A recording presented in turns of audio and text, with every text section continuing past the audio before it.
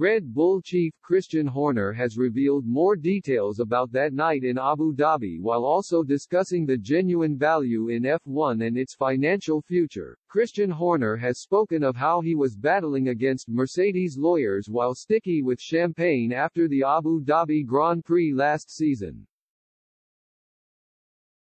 The Red Bull boss gave more insight into the hours after the end of the race, during which the furious Silver Arrows tried to deny Max Verstappen the world title through protests. The furore all began when F1 race director Michael Masi gave the order for the safety car to come in ahead of the final lap of the race. By doing so, he had fast-tracked the process, giving the chance for the title to be decided in racing conditions rather than as a procession, with Lewis Hamilton at the front.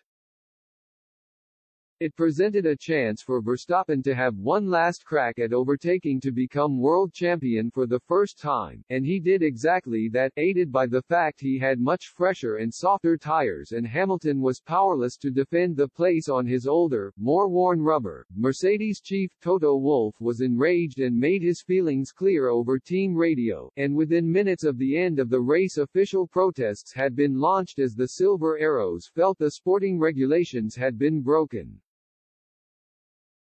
Over the next few hours, bosses from both teams argued their cases in front of the stewards. Mercedes were helped by the fact they had preempted the possibility of controversy and brought a QC with them to the track. Red Bull bosses, who did not have a lawyer present, had to put their celebrations on hold and take part in those proceedings.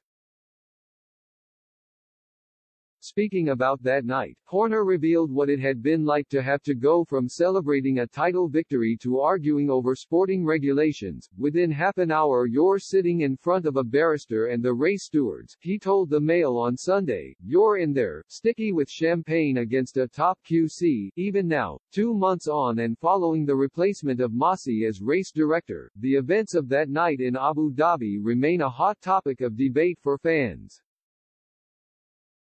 And it is set to stay that way, with the latest season of Netflix's Drive to Survive docudrama coming out on March 11. The show is certain to give more inside footage of what happened, and bring the whole incident right back to the front of everyone's minds in the week building up to the 2022 season opener in Bahrain. While the sport's competitive integrity has been called into question, what is certain is that the whole drama has given F1's profile a huge boost.